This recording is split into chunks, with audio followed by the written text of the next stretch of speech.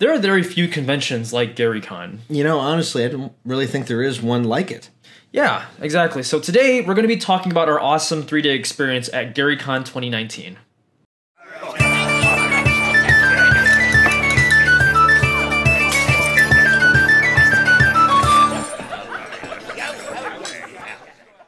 Welcome to the Home Brew Crew. I'm Tony, this is Sean, and today we're going to be talking about our experience at GaryCon, which was, I don't know how to explain that. It's like uplifting and fun, but yeah, homey. It was really unlike anything that I've ever been to, previously. And I've been to different conventions, here in the Midwest, and it's really not like your typical convention.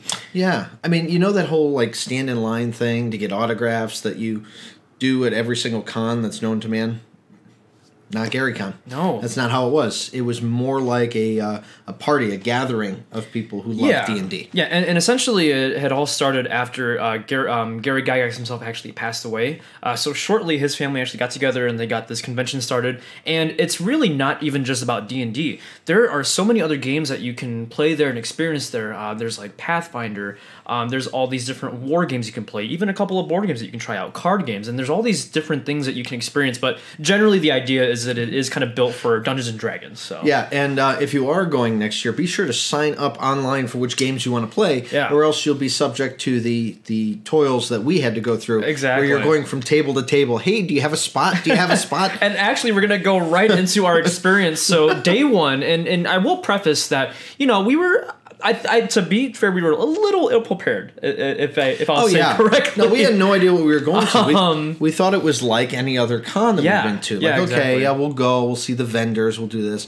No, nothing could prepare us. Yeah. I'm sorry, I'm still at a loss for words. I know. It was so much fun. Because you go there, and basically the way that it's designed is that you're supposed to kind of register for everything beforehand. Mm-hmm. So that first day, everything was booked. Mm-hmm. We got to see some of the vendors though, which were really cool. Some people are selling some fantastic, stuff. There's artwork. There's stuff that you can use for your campaign, like dice towers, or like miniatures. Your initiative tracker. I bought an initiative tracker. I bought a chest for my dice. There's all these things that you can just blow your money on. That's just all tabletop D&D related. But and the vendors are fantastic. We met a lot of great people as well. Oh god, we saw people who crafted gaming tables, people who made their own dice, people that made resin masks and things of your characters. And we actually met the people that run the company Roll for Initiative, a company that you actually bought products from. And I remember you had an issue with something, and they treated you very nicely. And we met them. Not only that, they remembered. Yeah, they remembered the incident. We remember getting that and we sent it back.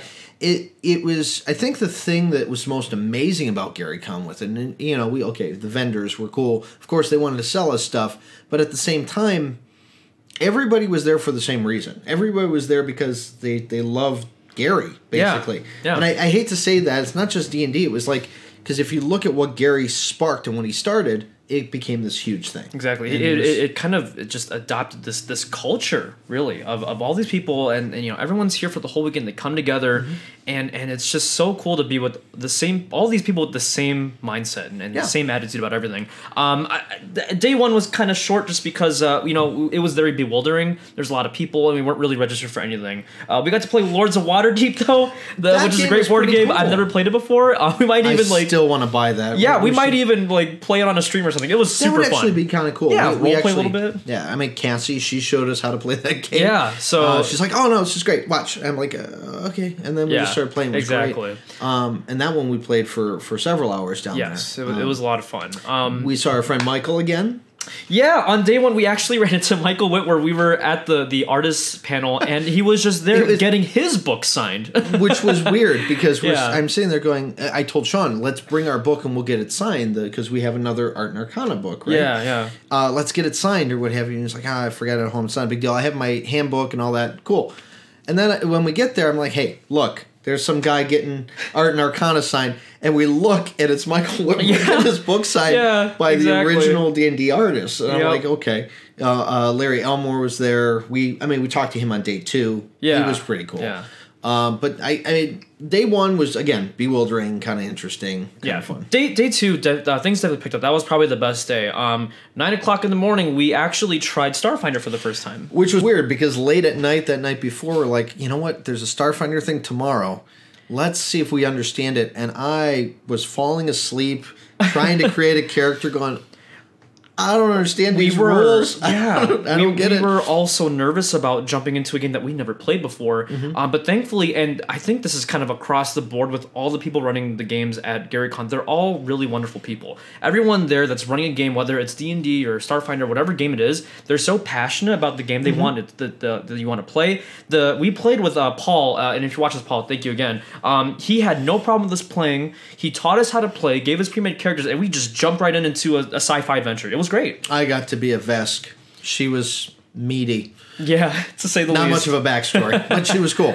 But it was neat. I think you're right with that. With Paul was an awesome DM with it. Yeah. I think, and then it's a GM though. Right, at that point it is a GM. Yeah, this is true. It's not really much of a dungeon. So. At the same time, it was every single person we played with was exactly like that. Oh, well, you guys never played before? No big deal. Here, I've got characters for you. Here's this. Here's minis. I'm like, wow, you're prepared, which is great. Exactly. But we had a lot of fun with Starfinder. In fact, we may be cheating on D&D a little bit. I know. Don't tell anyone though. Yeah, but don't worry, we're not jumping ship just yet. So all 600 people that watch our channel are now slept. Yeah. There was another great moment where Larry Elmore was given a special award, and we were actually there during that part. And they had a picture taking of the people in the Hawaiian shirts, and that was kind of one of Gary Gygax's like the Hawaiian shirt. And that Saturday was I was wearing a Hawaiian shirt that day. Yeah, it was great. It was again just one of those like special moments where everyone got together and they were celebrating this culture that's been adopted from all of that Gary started. We can put up that picture, right? Yeah, definitely. We have some footage Larry of Elmore, which was cool. In fact, Luke was there before. Right. Like, it was so funny because Luke Gygax was right behind us, and we were all going to take this picture. And then as Sean and I got up there to take it with Larry and Luke, all of a sudden he just went off and took a phone call somewhere, and we're like, oh. Okay. Well, no big deal. All right. Yeah, Larry's cool. But we still got to take a picture with Larry, and it was wonderful. It was great to meet him. Yeah, it was really, really great.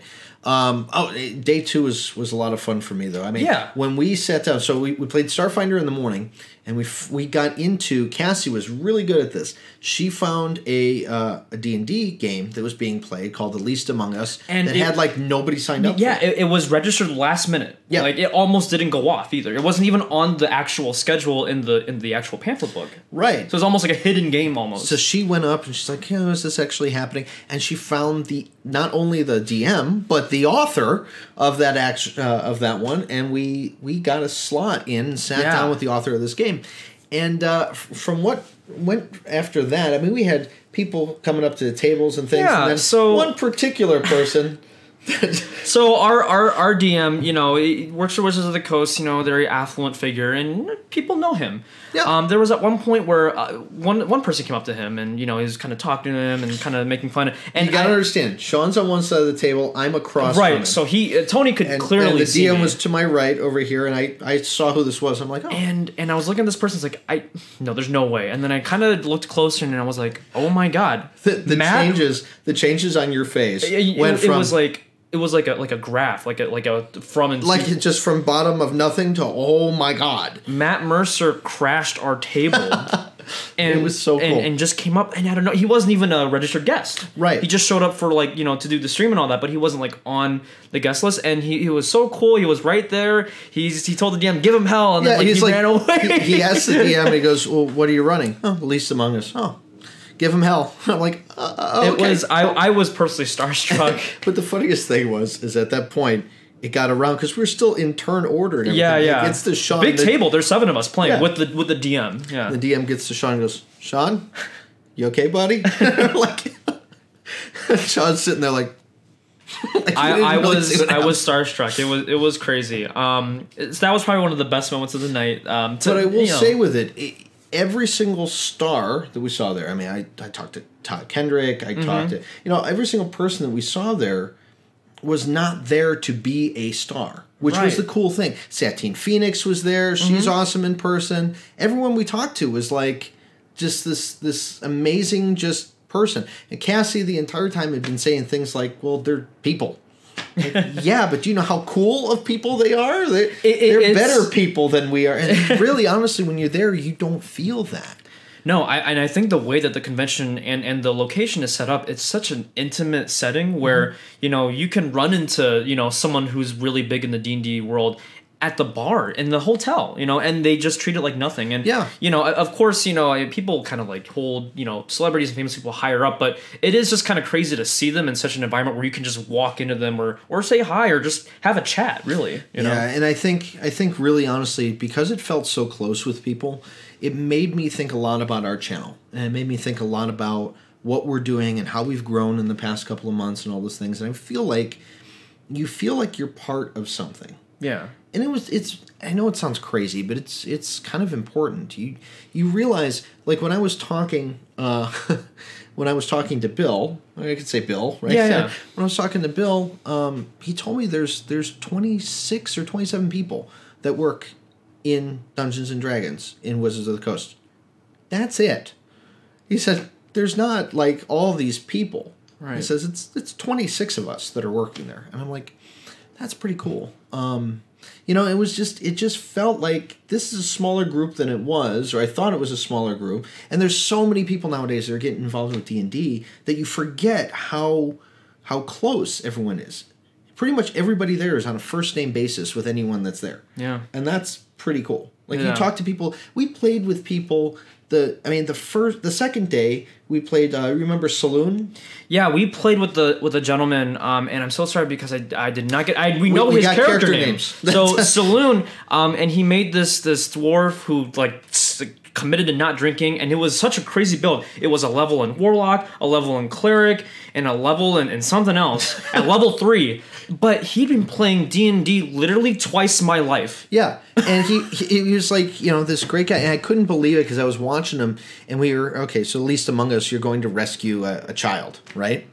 And you're thinking about it, and you go, well, out of 40-something years worth of playing D&D, don't you think you would have gotten tired of rescuing a child? You think but he had boring. so much zeal in him, Yeah, he had so much more energy than some people that were half his age. Yeah. It was impressive. It just goes to show you that, the people that play this game and that truly love it, they come here to do just that. Yeah. There's such a passion for the people that, attend the con, and like I said, unlike any other convention I've ever been to, I've never felt so comfortable around the people that I was walking around with. Yeah. I mean, you know that feeling when you first start D&D and you don't want to tell people that you're playing D&D because you think they're going to go, "Oh, D&D," that kind of thing? Yeah.